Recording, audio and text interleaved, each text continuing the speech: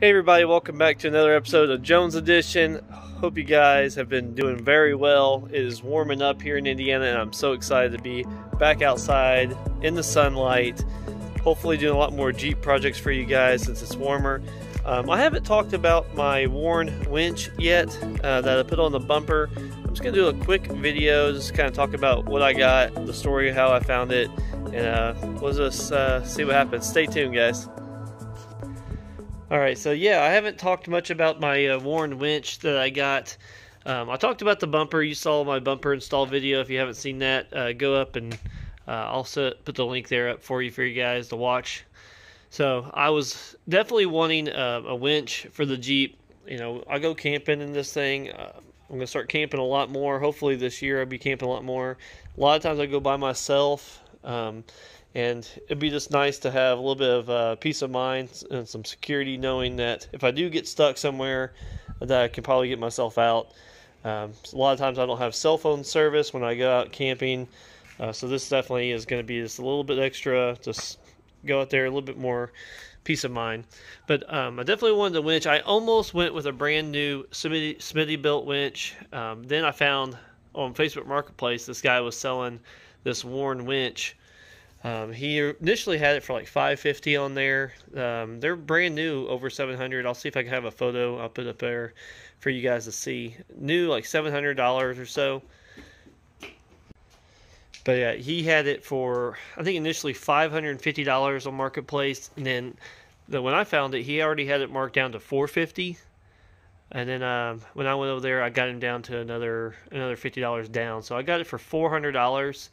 He told me that the guy that had it before him had it on his Jeep but not hooked up to the battery at all.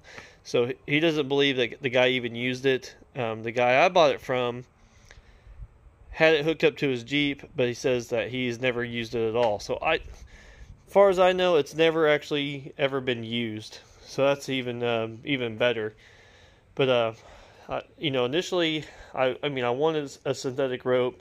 I wasn't really necessarily needing one, but I do like the look better. I think it's going to be a lot cleaner look. I like the fair lead. It's a little simplistic. You know, sometimes the cable fair leads are kind of bulky with the rollers and stuff like that. And I want a little bit more slick look.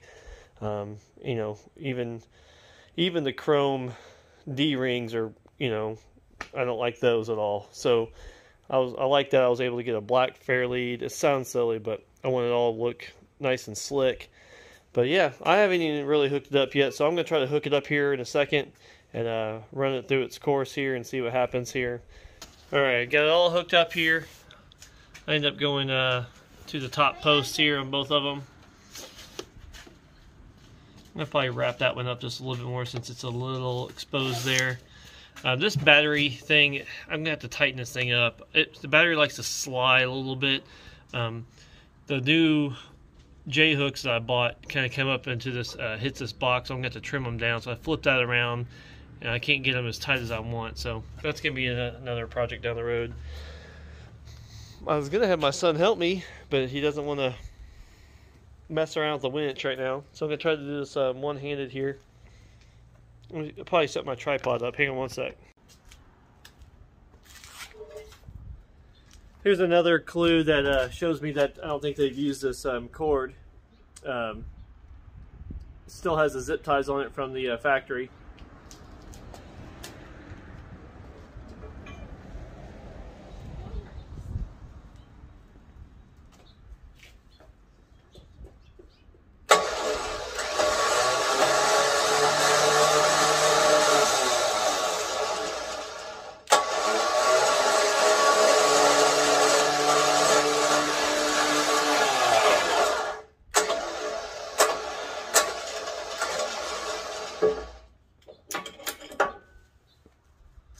Yeah, pretty cool. It's pretty cool. I've never had a winch before, so that's pretty exciting. Yeah, so there's not a lot to it. There's a free spool, and that's pretty much all you do is to turn this little thing counterclockwise, and it should have free spool here. Oh yeah, that's super cool. Let's engage this back up, twist on that, give it a little tighten here. So pretty dog cool. I like it.